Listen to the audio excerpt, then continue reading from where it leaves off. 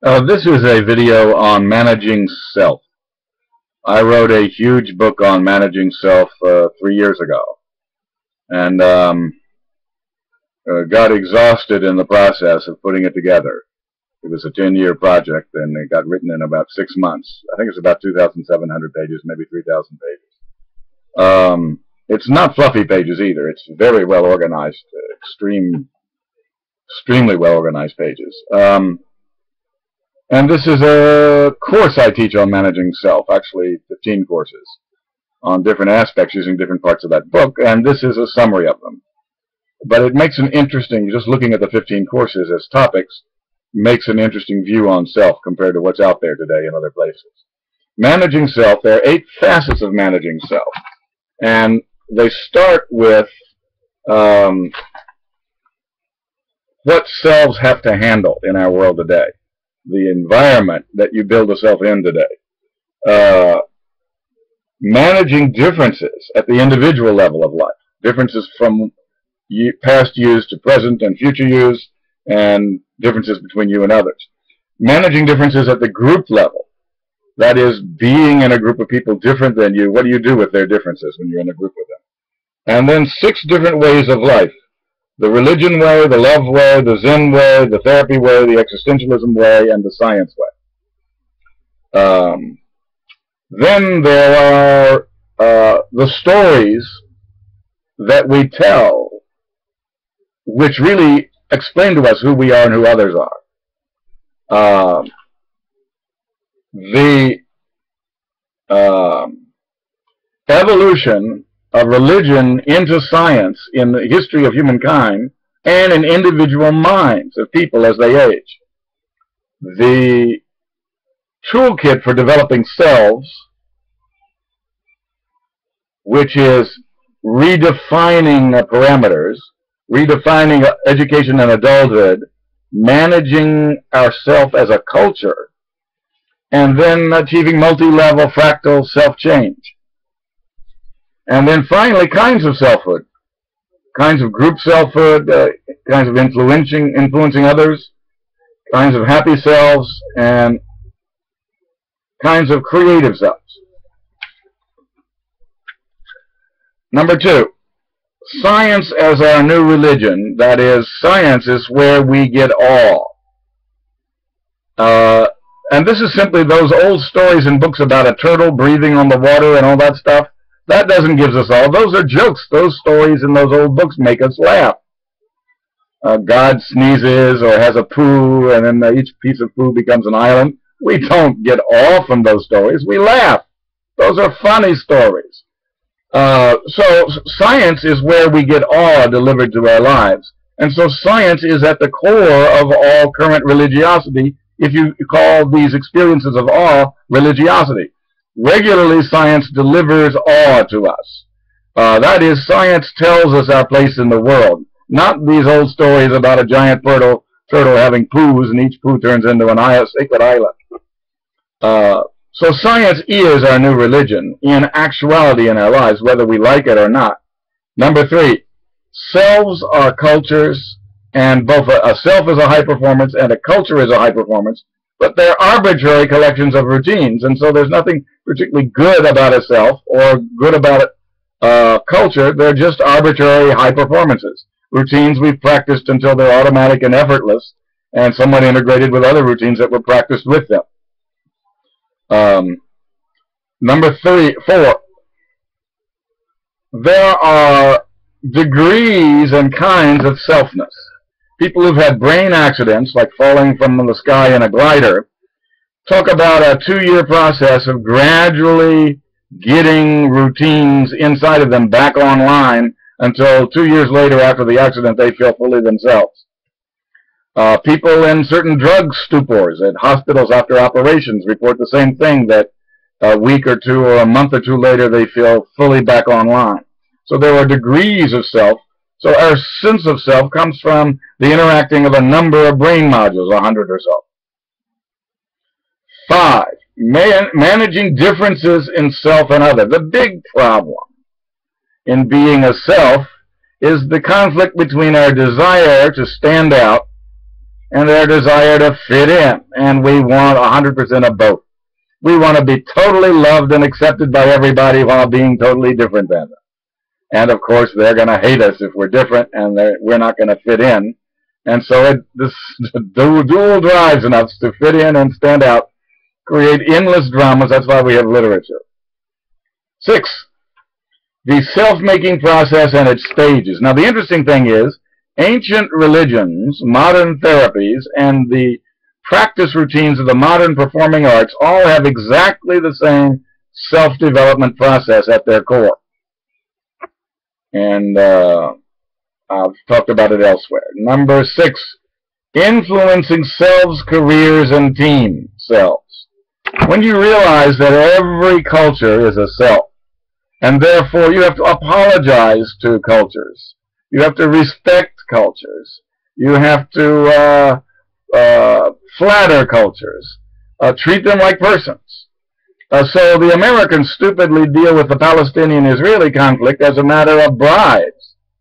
Give you a nuclear plant and give you a cereal plant, and we'll invest money, and then you can not kill each other. And these two cultures want apologies and respect and dignity from each other as selves. And so the Americans, by saying that cultures are not selves and that cultures are just individuals lusting after refrigerators, managed to do nothing. Creating creative selves. You know, we all create a self, but it's actually a lie. We take credit for ourselves, but it was created by teachers and parents from 0 to 20 years old while we grew up. And we end up 20 years old in college discovering that we don't like much of the self that we got for free by growing up, and it doesn't work very well, and we need to change parts of it, but most of us don't bother changing them. And so most of us never become an adult in their life. If you work hard for 30 years, you can undo all those routines put into you from 0 to 20, and so by age 55, you can become an adult. Making and changing selves. Making a self is simply a matter of choosing routines and practicing them with others until they are automatic and effortlessly shared with others. Any routines will do, and therefore what a self is constantly evolving as its new configurations of brain modules in new ways based on routines newly shared with new kinds of others. Managing emotions and anxieties of being alive. Self-esteem and self-promotion are the diseases of Americans. It turns them all into fools. The first 2 minutes you meet them, Americans are standing around in front of you to your very, very face, telling you how great they are. And of course, if they were really great people, they wouldn't need to tell you to your face, and they wouldn't need to repeat it all the time to everyone they meet. So I don't know who they're trying to convince, but it has the opposite effect. It's like advertising. The airplane that's dirty has ads about how clean it is. The airplane that's late has ads about how on time they are. And Americans who are telling you how important must be company workers who are not very important at all. And so the American way of managing self-anxieties of existence by pretending that you are the center of the universe verbally and telling everybody you are in a kind of giant lifelong verbal advertising campaign, that becomes a joke. So how do real people, much better quality than Americans, deal with the anxieties of existence? 78 capabilities of emotional intelligence. Now this is where you go through the entire literature and you look at high performers at handling the relational, social, emotional parts of life and what capabilities they have that the low performers lack. Where is our self? Mind extensions. It turns out that most of our self is not in our brain, and that schools are very busy educating the parts of us that don't make us intelligent, namely our brain, and never educating the parts that do make us intelligent, the extensions outside our brain, the various tools which make us able to do what brains cannot do. Our extended minds, it's called. 180 flaws in thought. Kahneman and Tversky died, so Kahneman won a Nobel Prize for showing that we are not rational utility seekers, as stupid economics professors constantly assume. And so he destroyed the foundations of economics, and the economists ignored him, therefore, But fundamentally, I mean, the one or two economists that still have a brain left understand that the single equilibrium that topology and Robert Kinarrow got Nobel Prizes for doesn't exist, actually, and that we actually have economies of hundreds of multiple equilibrium points and no scientific way of finding out which one the economy will settle in at any given time or set of circumstances, which 2008 demonstrated to the tune of losing $13 trillion. So there are 180 flaws in thought, although Kahneman and Tversky presented about 11 of them in their book. There are 180 of them if you go to all the research on brain modules. And our brains betray us in 180 ways. And if you want to be smarter than your competition, then you have to practice routines for compensating for these 180 flaws in thought. Now, I don't suggest doing all 180 at once, but I do suggest finding which of the 180 actually are going to have impacts on your performance in your situation, and then practicing routines to counter those. Selves as story types and educate yourself. Now, it turns out there's a limited number of kinds of stories. According to Joseph Campbell, there's one story that all stories are slices of. And then there's people who've got 8 stories and another who's got 12. And I decided to just take them all and put them into a model of 64 story types. And each story type is a self, an explanation of a self.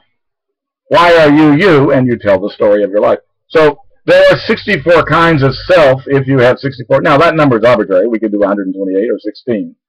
I like the number 64, so I choose the number 64. It has the right middle level of granularity, enough variety to surprise us, and enough uniformity we can all identify with.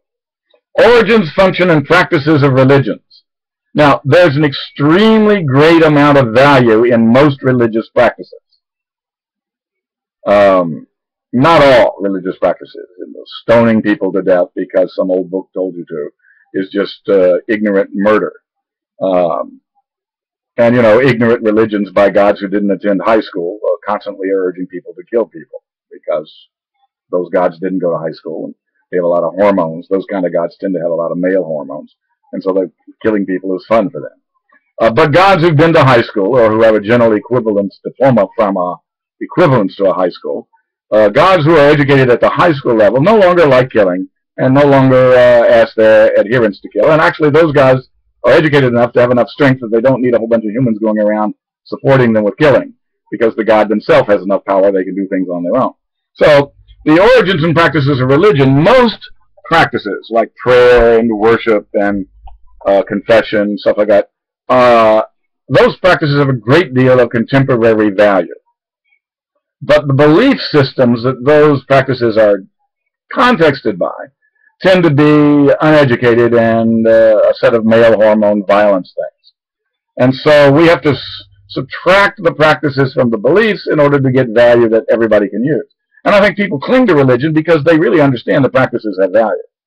And the communities of congregational religions have a lot of value. And so they don't want to lose that congregational value, and they don't want to lose the value of prayer and those practices just because the beliefs are anti-female, anti-education, anti-decent, and pro-murder. And so it puts people in a conundrum because the belief systems are ridiculous or evil, but the practices have a lot of value. And the fact of the matter is we all have work to do, which is extracting the good stuff from the junk. But that's no different than any other part of life or society. Managing happiness and seeking, manage the happiness of seeking and the happiness of arrival. We have 2 different happiness systems in the brain. We actually probably have more than that, but we have 2 that are well known by research. And they conflict because we have a rival happiness system, which is things like sex, good conversation, good food and drink, no environmental noise, and constant striving to do better and more. And that's where the problem is, because the constant striving makes us lose the sex, the good food, the environmental quiet, and good conversation and companionship, and for the sake of striving. And so inside the arrival happiness system is one element which constantly causes us to lose all the other elements. And so having all of them, you know, if you have just the arrival happinesses without striving, you end up a fat, lazy, boring turd. And if you add the striving, you end up unhappy all the time because you're leaving the other arrival happiness is because of the striving happiness is power and fascination. And so this is why we have literature and drama and trouble in life, because balancing these two is tricky. And the zazen and things like that are the baby way out, because they simply say ignore half of that, your happiness, the striving part, and say no to it and you'll be happy. That's not going to work. It doesn't work. And so you got to have both. And zazen and those guys, those old religions, didn't know about brain modules, and so they just said, these are the best brain modules, do them and ignore the other brain modules, they're evil. That was really a cool idea 2,000 years ago. It's a really stupid idea today, and it makes for a lot of unhappy killers. And well, killers should be unhappy. And so therefore we need something better than that.